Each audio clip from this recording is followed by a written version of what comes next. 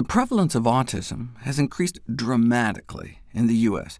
We're not exactly sure how prevalent it used to be, but these days, about 1 in 68 kids born in the United States will have it. Despite a massive influx of research funding, we still don't know what's the cause. This sharp increase in prevalence remains unresolved. Yes, changes in awareness and diagnosis can account for some of the increase, but it also might be something we're exposed to in the environment. For example, all the new chemicals we're now exposed to.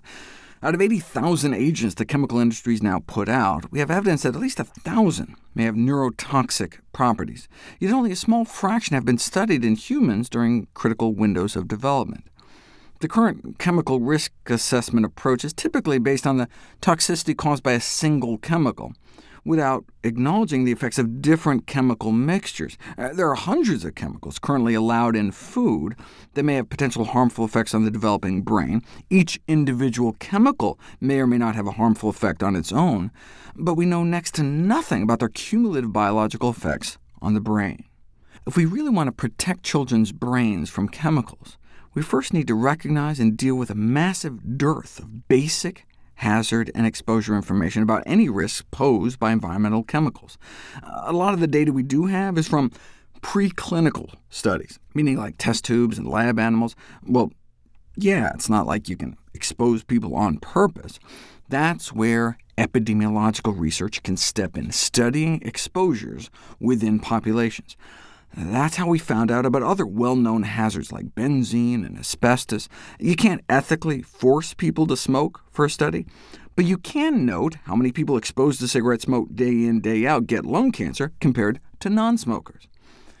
Industries spewing poison like to patronize the public that we shouldn't worry our pretty little heads, but what does the science show?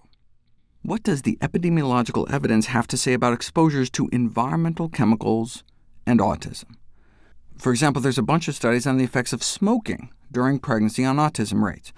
I've talked about these so-called forest plots before, where values greater than 1 suggest at least a tendency towards an increased risk, whereas the values less than 1 suggest more of a protective association. And should the whiskers here cross the line, then that means that particular finding did not reach statistical significance. This allows you with a quick glance to interpret a huge amount of data from multiple studies. So regarding this figure here, does it look like smoking during pregnancy has any effect on autism rates? No. About half skewed to one side, half to the other, and hardly any of the results reached statistical significance, meaning they may have just been largely chance findings. Same thing with thimerosal exposure, the mercury-containing preservative used in vaccines. Yeah, one study found significantly increased risk of autism, but 3 other studies found that those with more vaccine mercury exposure had lower the risk of autism. But mostly they just showed no relationship either way. Not that it matters much at this point, since thimerosal has been removed from most vaccines. But check out the air pollution data. This is exposure to car exhaust and diesel fumes during pregnancy and infancy. See how all the data is skewed to the right, with half the findings reaching statistical significance, meaning a significant correlation between air pollution and autism. But correlation doesn't necessarily mean causation. This could be a true cause-and-effect relationship, or maybe it's just that poor people live in the inner cities next to polluted highways, or the traffic noise is causing stress, or some other confounding factor. The other suspicious link they found was pesticide exposure.